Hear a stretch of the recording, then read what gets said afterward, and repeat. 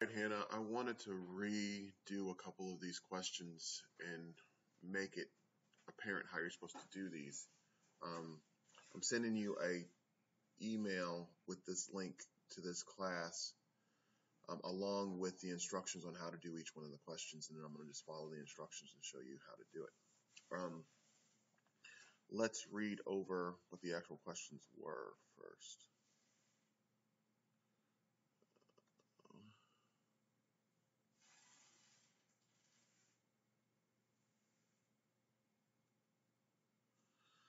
Okay, it says the sum of two positive integers is 20, and find the numbers so that the sum of the first number and the square root of the second is maximized. Okay, so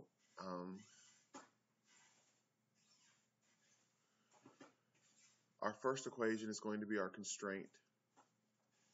And so the constraint says that x plus y is equal to 20. And the next equation is going to be the equation that we maximize. So I'm just going to call this f of x. And it said that the first number plus the square root of the second number is going to be maximized. So what I'm going to do is I'm going to take this first equation and I'm going to solve it for y. So y is equal to 20 minus x.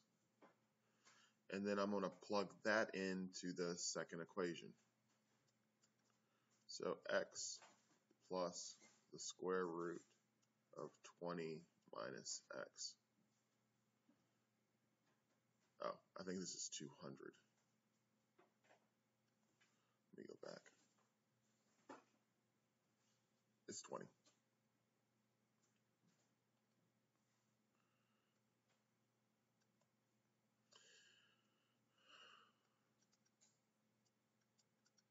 So you're always going to be given one equation that's going to be equal to a number. That's your constraint equation.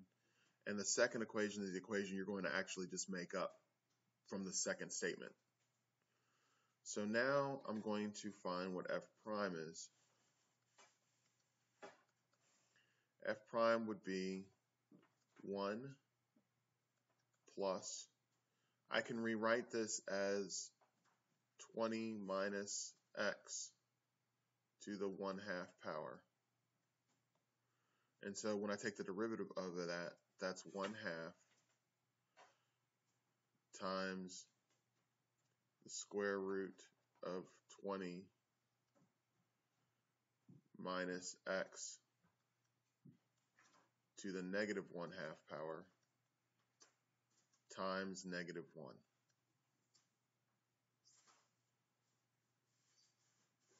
Because the inside of this derivative is negative 1. So this is going to change to 1 plus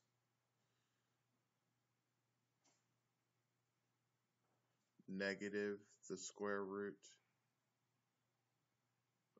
sorry,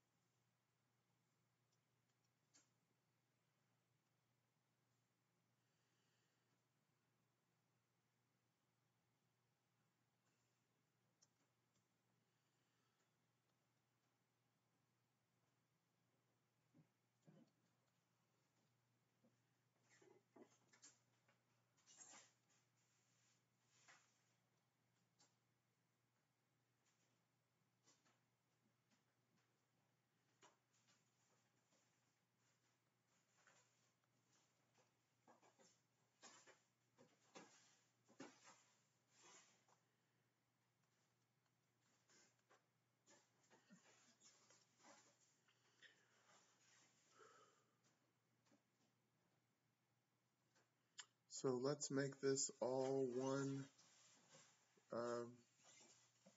equation. So I get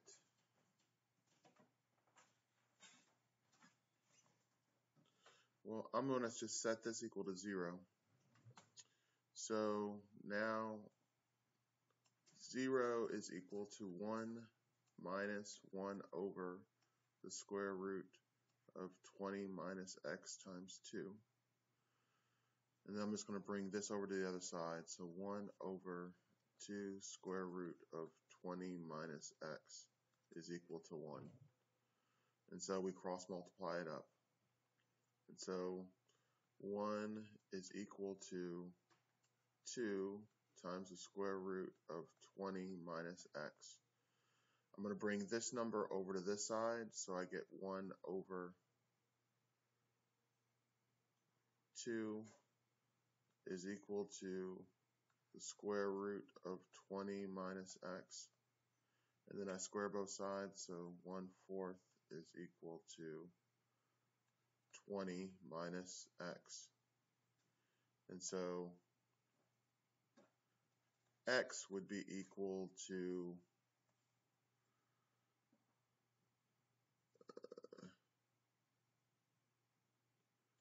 20 minus 1/4.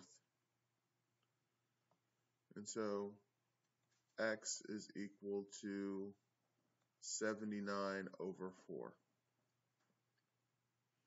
So that's our first number.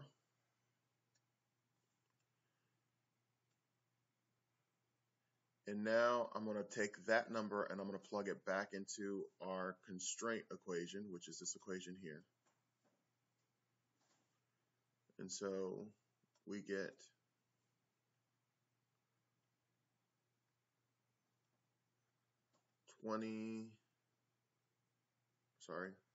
we get 79 over 4 plus y is equal to 20. And so y is equal to 1/4. So you start off with your constraint equation, you write your optimization equation, you take your constraint equation and you solve it for one of the two variables. You plug that variable back into your optimization equation. You take the derivative of it. Once you take the derivative of it, you solve it for the missing variable. Notice that in your optimization equation, you only have one variable. So you should always have only one letter in that equation.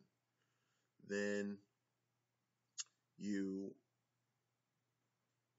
take the derivative and then set the derivative equal to 0, which is what I did here.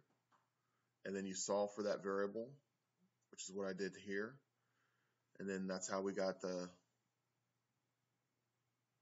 79 over 4. And then you take that number and you plug it back into the equation to solve for the other variable. Now, I could have taken this variable equation and solved it for y, and then taken this equation and differentiated in terms of the second variable. You would still get the exact same answer, and that's what I did last night when I got the 1/4, because I just squared both sides. You can use either one of the two, but you can only have one variable in that equation. Let's do one more.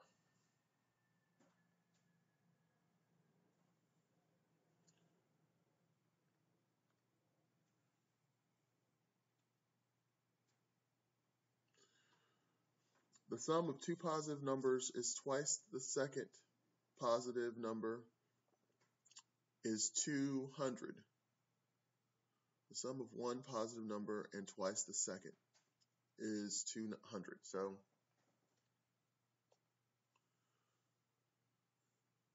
the sum of the first number plus 2 times the second number is 200. And they want us to optimize it so that the product of the two numbers is maximized.